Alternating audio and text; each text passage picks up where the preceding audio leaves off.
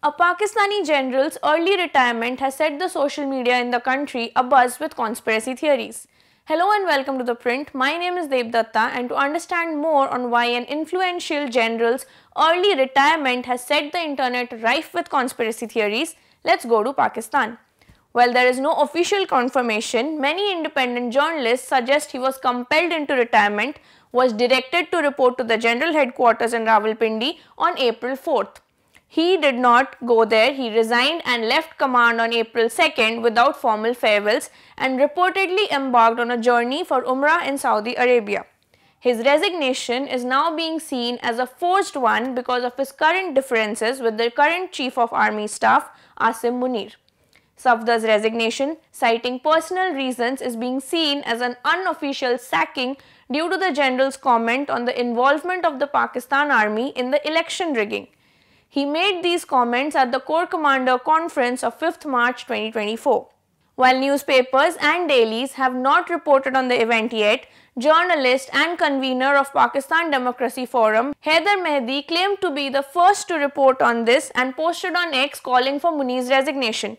He said, and I quote, "If you don't do your constitutional duty to arrest Asim Munir and those senior generals who have violated Pakistan's law and constitution, there will be no Pakistan." Shaheen Sehbai, an independent journalist, in a video on Twitter said that the general was removed after he had asked Asim Munir to not let his personal differences with Imran Khan impact the army. He said, and I quote, "He stood up against him and therefore had to resign. He was the only one. If only a few others who hold the same views had the courage to stand up, perhaps Munir would have been ousted." Now the internet was quick to react. One user tweeted against the resignation, calling Asim Munir a petrified and paranoid super king who removed a conscientious general for speaking up. But controversies are not something that are new to this general. Back in January 2021, the general had courted controversy after he had made a statement claiming that he had been deployed by China to crush the growing Balochistan movement in Pakistan. The Lieutenant General was among the few who had been promoted to the ranks of the general in the 2022 controversial military reshuffle ahead of the end of Bajwa's tenure.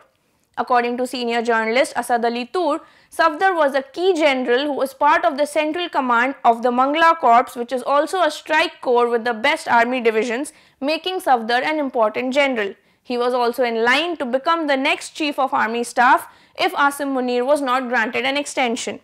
He said, and I quote, "His resignation is not a simple incident and is not easily digestible. His thinking is seen to not have been in alignment with Munir's, and perhaps that is why he was sidelined and had to resign." As of now, there hasn't been any announcement regarding a successor for this crucial offensive command position within the Pakistani army. The circumstances behind the removal, whether forced or not, remains contentious. However, strategists add that the delay in appointing a replacement for the Mangla post implies that the General Asim Munir may still be grappling with unresolved tensions among generals in the Pakistan army.